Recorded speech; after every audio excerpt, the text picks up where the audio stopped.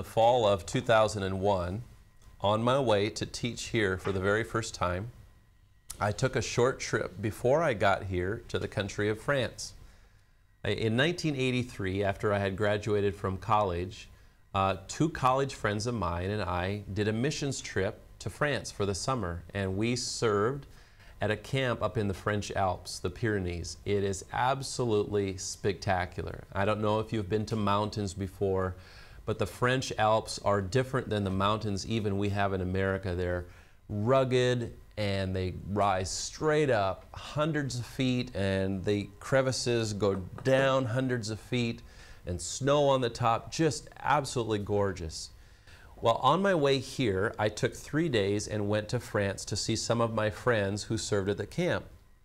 And while I was there, they said, why don't you take some time to just rest or go for a walk? And so I did. I love to go for walks. I love to run, or I like to walk or ride bicycle. And I wanted to just go exploring up the mountain. And if you're ever in the French Alps, and it's probably the same in any mountains, there are old paths that weave their way up the mountains. Some of the paths in the French Alps, they tell me, go all the way back to Roman times, which blows my mind that they could be that old, some of the stone passages and things. So I started out on this morning walk, and I started out from the camp and worked my way up and followed a path, and it goes this way for a while, and it goes this way, and it works its way up. And you know, up after walking for 30 or 40 minutes, there was even a little town or a village way up on this mountain, but still there was hundreds of feet more to the top. I was never going to make it to the top. I just had a couple of hours to walk. And I got back on the path, and I kept going, and I noticed something as I walked past this one spot. There was a little sign in French, and I didn't know what it said because I don't know French, but I noticed something, that as my path went this way, there was another path that came down and converged with it at that point. And I said, I have to remember when I come back down to make sure that I go to the right and not to the left, because I don't know where that path will take me. So I continued with my walk, and I went up another hour or 30 minutes or whatever it was. Spectacular view. In fact, I was high enough to be above some of the clouds and could look across this enormous valley and saw homes on the other side. I took pictures, fantastic. So I'm excited, and I'm ready to work my way back down. And so working my way down the path, and I come to the little town, and I pass through the town, and I'm walking, and all of a sudden I have this internal sense that said, I think you missed the point of turn. And I turned and I walked back, and it wasn't more than about 10 meters or 20 meters, and I saw the place where the paths had come together and the little French sign. And sure enough, instead of going to the right, I had gone to the left. But there was something inside that had told me that. So I went back, I corrected my way, and I went all the way back down. As I think about that illustration, I think that oftentimes that's what we face in life. We're kind of working our way through life and navigating through this path and up this particular problem and this particular success, and we come back this way and I say, I have to remember to stay on the right path. And sometimes, and it happens to all of us to varying degrees, we're walking along and all of a sudden there's an internal sense in us, and for believers I would say that's the Holy Spirit saying, warning, warning, warning, you've missed the path. And sometimes people don't listen to those voices, and I don't mean literal voices, but I mean that sense inside that says, am I missing something here? Am I getting off of the path? But those of us who are responsive to the Holy Spirit and understand the Word of God say, I need to stop, I need to turn around, I need to go back where I came from to get on the right path. I say all of that because there are voices that are coming against us today that want to get us off onto the wrong track or the wrong path. There are voices of pleasure that say, this is fun, try me, there's no problem with this, there's no consequences, and something inside says, I bet there are consequences. There are voices even of friendships that say, oh, if we could only be a friend with her, if I could only be a friend with him, then I would be happy. And you get into that relationship and you say, something isn't right. There are voices of pressures of finance or pressures of family or expectations. Maybe you have expectations, if you're a woman these days, of how you should look, and that voice that says, if I would only look like her, then I would be happy. And if you're a Christian, that voice of the Holy Spirit and the Word of God is saying, that's not the voices you should be listening to. We've been talking about Paul writing to Timothy in the churches of Ephesus, and all of the pressures and all of the voices that were shouting at the people in these churches, trying to get them distracted. The voice of teachers that were teaching incorrect theology and incorrect doctrine. There were voices that were saying, I want this role in the church, I want this role in the church. And there was arguing and bickering. And Timothy, as this timid, shy teacher, is saying, Paul, I don't know what to do, I can't do this. And Paul saying, Timothy, you can, you must. You must be the voice for God in His church that these people will follow and that these people will listen to. And if I could boil it down to one phrase, I would say it this way: how Christ-like I become depends on the voices that I listen to. How Christ-like I become depends on the voices, the influences, the supporting or distracting voices that I do or don't listen to. When we come back to the letter of 1 Timothy today, we enter chapter 4, verses 1 through 10. And I'd invite you to take your Bibles there with me now. 1 Timothy chapter 4, verses 1 to 10. How do I hear what God is saying in a culture that is not Christian? And what Paul is about to show you here has incredible relevance for those of us who live now in the 21st century and all of the pressures coming at us. The visual pleasures and the distractions and the lusts and the temptations, the things that we hear, the things that we have a chance to participate in, some which are godly, many which are not. How do I know? Paul now takes his attention, and after the praise that ended chapter 3, is ready to show us some of the direction of how to find the right path that we can follow. So let me read with you verses 1 through 10 of 1 Timothy chapter 4. Here's what he says.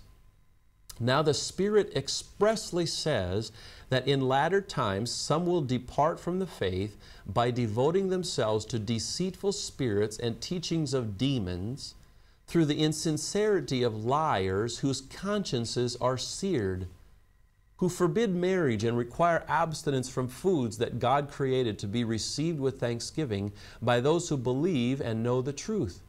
For everything created by God is good, and nothing is to be rejected if it is received with thanksgiving, for it is made holy by the word of God and prayer.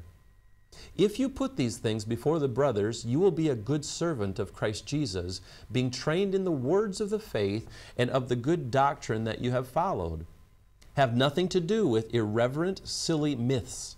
Rather, train yourself for godliness, for while bodily training is of some value, godliness is of value in every way, as it holds promise for the present life, also for the life to come. The saying is trustworthy and deserving of full acceptance. For to this end we toil and strive, because we have our hope set on the living God, who is the Savior of all people, especially of those who believe. Hey, Timothy, you're facing incredible pressures. There are voices out there that are calling the people in your churches, and they're being distracted. In fact, as we go back to verse 1, the Spirit expressly says, in later times, some will depart from the faith. You know, you probably see it yourself. Maybe you became a Christian a long time ago. Maybe you've only been a Christian a short time. But maybe you know some Christians that you say, you know, they were so alive and they were so vibrant in their faith, and I wanted to be like them, and I modeled myself after them, and then something happened. I don't know what it was. Maybe you accepted Christ or trusted Christ when you were a small child, and you were in church, and you prayed, and you really had a heart and passion for God, and then you got into the high school years. And very few of your friends believed like you did. And they said, why do you believe that stuff? And all of a sudden you said, you know, why do I believe this stuff? Or maybe you were old enough to go to the university and all of your professors don't believe in God. And they say, and your professors, if they ever knew you were a Christian, you know they would make fun of you. And all of your peers are saying to you, you know, yeah, that's great for you, but boy, I can't believe anybody would buy into that stuff. And it begins to plant doubt in your mind. Or maybe you're an adult and you found a job and you've gotten married and you're starting to raise children, and all of a sudden you're so busy and you're so active and you have so many things going on. You say, I used to love the Lord with all my heart, soul, and mind and strength. What happened?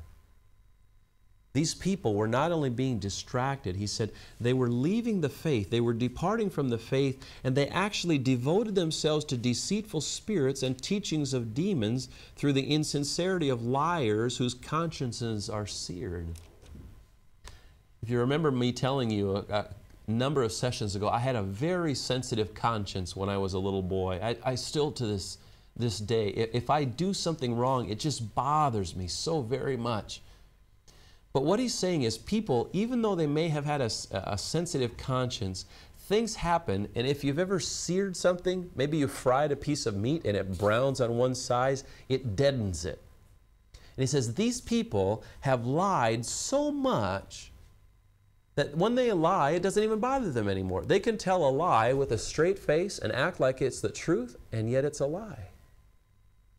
He said, there are going to be people in these churches, Timothy, I know that there are, who started out as dynamic Christian people and loved Jesus Christ and loved the church, and they started listening to these teachers, and their faith started to wilt and to die and to settle down, and they started following other paths. And he says, Timothy, please, you can't allow that to happen. Verse 3, here's what some of them were being asked to do, who forbid marriage and require abstinence from foods that God created to be received with thanksgiving by those who believe and know the truth. Hey, Timothy, God created the notion of marriage. It was good. He brought Adam and Eve together. He celebrates marriage. He uses that as I tell the couples that I marry. Marriage is the best human picture we have of a relationship with God. That God gave us the concept of marriage. And he said, they're telling you that to be godly, you shouldn't get married. In fact, they're also telling you there's some foods that you had better not eat. And Paul says, Timothy, everything that God gives us is to be received with thanksgiving for those who believe and know the truth. Even a small contribution can make a big difference. Jesus fed over 5,000 people because of a little boy's 5 loaves.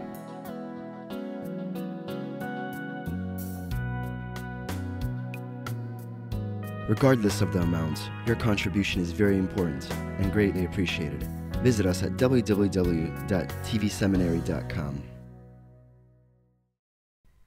Did you know that mealtime can be a worship service? That when you sit down and the food is placed on your table, and it doesn't matter how much or how little or how high a quality or low a quality it is, that food is a gift of God. We tried this in our home a few times, and we don't do it very often. But I said, you know, we have a little prayer before we start our meal. And one time I prayed, and my children thought I was kind of silly. I said, Lord, thank you for the meat that is on this table, and maybe it was chicken. I don't remember what it was. Thank you for creating chickens that give us eggs and that give us meat. And Father, thank you for the glass of milk that we have to drink. And the cows, and your incredible idea of forming a cow and producing milk that becomes healthy for us. And Father, thank you for this lettuce salad and the green plants that grow and the nutrients that they have. I don't remember exactly what my prayer was, but it was kind of like that. And I said, amen. And my children said, what was that, Dad? And I said, well, if everything we have is a gift from God and He created it for us to use, I said, our mealtime is an opportunity for us to worship. I'm not saying you have to pray like that, or if you have to have this long, elaborate prayer, especially if you have little children, they're going to say, Dad, don't pray so long. I'm hungry. I want to eat. But I think that sometimes we get too used to the notion that we are owed everything, that everything is a right. I said, no, not everything is a right. What we have in food and in marriage and in relationship is a gift from God. And these people are steering them off the path. And he says, don't listen to that. Don't listen to that. There are voices that try to get us off the path, and there are voices that can steer us to Christ-likeness and to godliness in very incredible and healthy ways. And you can look at a whole variety of issues that your society is facing right now. well, you know, we have to be tolerant. It's a big movement in our country to be tolerant of all vantage points, of all religions, of all ideas. What's funny about that is the people in our country who are asking us to be tolerant are intolerant of Christianity. That finally the pressure is beginning to grow even in our country that says, you know what, we can tolerate this faith and that faith and that faith, but those Christians, they're just too narrow. Paul says, Timothy, you have to warn these people about the voices that are out there that are trying to steer them away from a relationship with Jesus Christ that is based on the Word of God and the character of God. For in verse 5 it says, to be received with thanksgiving, for it is made holy by the Word of God and prayer. Hey, Timothy, in your worship, your food, your marriage, your relationship, because everything is a gift from God. It is sanctified. It is made holy by the Word of God and prayer. Please, Timothy, don't listen to these voices. Don't let your people listen to these voices, because it's going to steer them off the path that would lead them to Christ's likeness. And we're going to have to make choices, people. We really are. We're going to have to make choices in the music we listen to, in the activities that we participate in the things that we're teaching in our churches, in the things that we're teaching our children. We're going to have to make some choices, or the enemy is going to continue to infiltrate and to penetrate. And his goal is to destroy the church one little nugget at a time.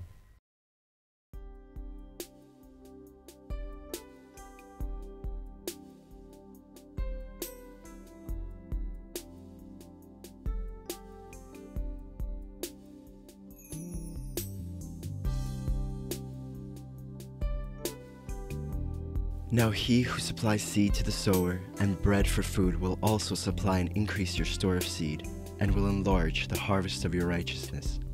You will be enriched in every way, so that you can be generous on every occasion, and through us your generosity will result in thanksgiving to God. 2 Corinthians chapter 9, verses 10-11.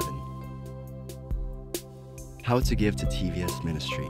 You may give online at efca.org/givenow. In the description place, write Russia Distance Learning, account number 24109-0150. Or make checks out to EFCA. Write on the check memo line, Russian Distance Learning, account number 24109-0150. Mail to EFCA Donor Services, 901 East 78th Street, Minneapolis, Minnesota, 55420-1300. Or send your gift through PayPal for tvs.gift@gmail.com.